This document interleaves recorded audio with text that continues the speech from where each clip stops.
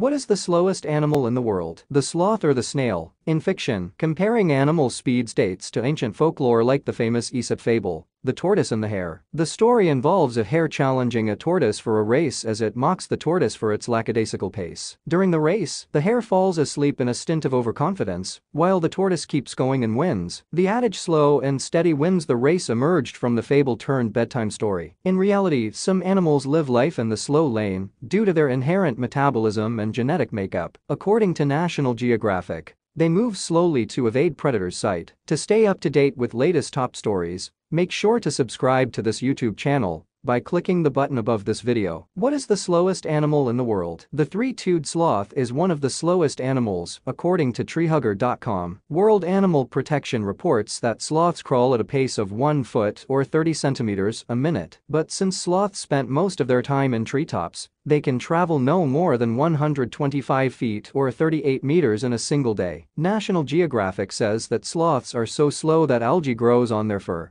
camouflaging them among the treetops and making them masters of disguise. What animal is slower than a sloth? While sloths are the slowest mammals in the world, you might want to know if there are other critters as slow or perhaps even slower than a sloth. Water invertebrates. Sea anemones are slower than sloths, according to azanimals.com. Sea anemones are typically still and attached to rocks or coral underwater, and even if they move, they use their pedal disc to slowly shift along the surface they're attached to, moving about 1 centimeter an hour, according to azanimals.com. What's slower, a snail or a sloth? Moving at a snail's pace is a common idiom for slow, lethargic movements. But how slow are snails compared with sloths? According to World Atlas, sloths travel roughly 38 meters, 41 yards, on average per day, while snails move 45 meters, 50 yards per hour. Snails leave a trail of mucus when they move.